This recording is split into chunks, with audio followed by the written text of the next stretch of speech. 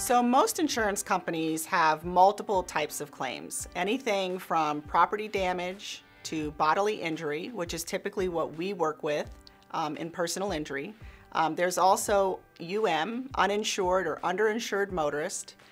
And finally, there is homeowner's insurance, which would apply if you've sustained an injury on the property of another, say a slip and fall or a dog bite. The steps of recovering compensation typically involve investigations so that we can explain your story to the insurance company. We have to let them know how the incident happened and how it impacted you, how it continues to impact you.